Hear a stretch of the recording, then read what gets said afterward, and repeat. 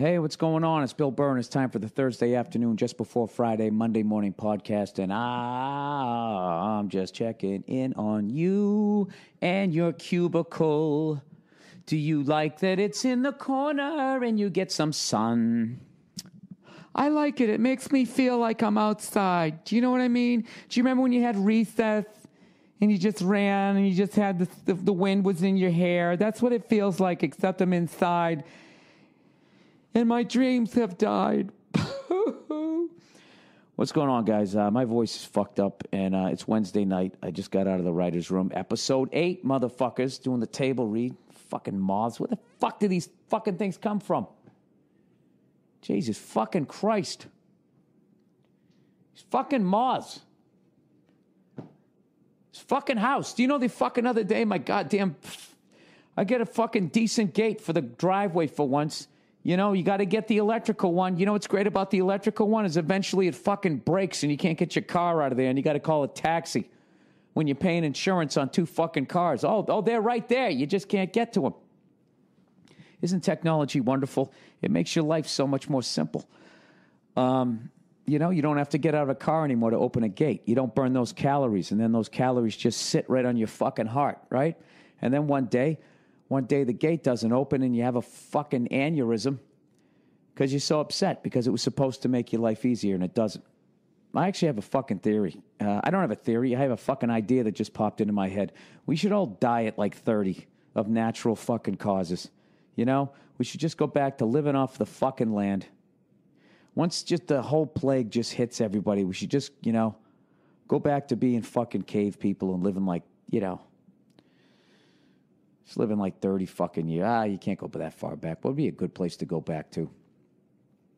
You know what I mean? Well, anybody in this era would suck because then there'd be a bunch of shit. Be like, what? There's no iPads or polio vaccines, man? What the fuck? This sucks, right? You know? I don't know. It's not a theory. It was just a fucking idea. I mean, this is how Trump gives a speech, isn't it? Is he going down? Is that what's happening to this fucking guy? Just took everybody until this fucking moment. Now, I for the life of me, I do not understand how this is my fucking Republican choice. I got this fucking dope or this fucking square-headed goddamn criminal.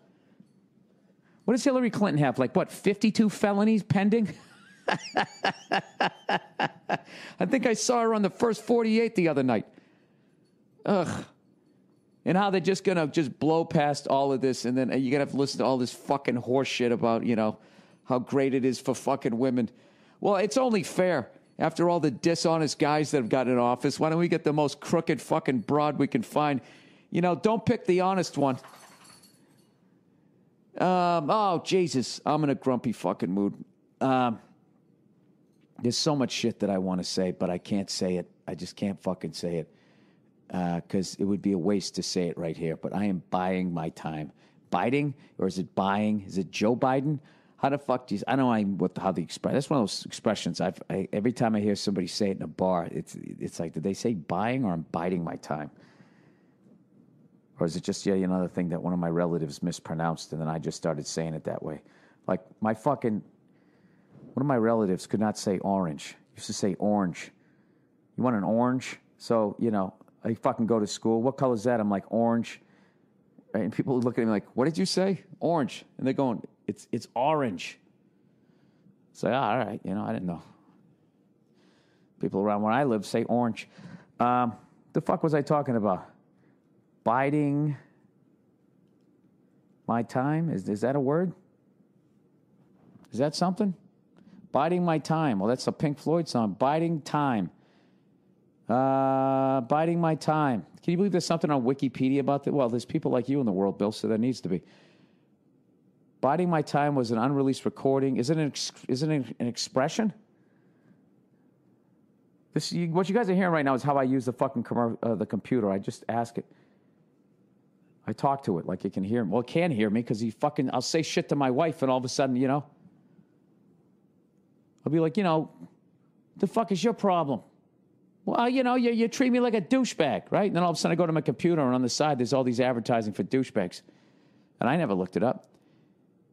Binding my time instead of biding my time. The bide in the binding one's time is a verb that, according to the American Heritage dictionary means to await or wait for. Oh, God, people who are into language to that level. According to the American Heritage Dictionary, somebody fucking sat down and looked that up. It's Wikipedia. Why wouldn't you just make it up? This podcast, by the way, is brought to you by Coors Light.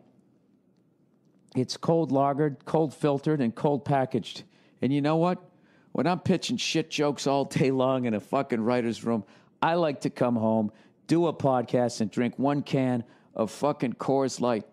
You know why? Because it's fucking delicious. It's perfect. I don't want to get hammered. It sort of tastes like water, but I have a nice happy feeling afterwards. This is me not drinking, is every 2 days I have one beer. One, nobody in England would ever, or Europe in general, would consider this a fucking beer.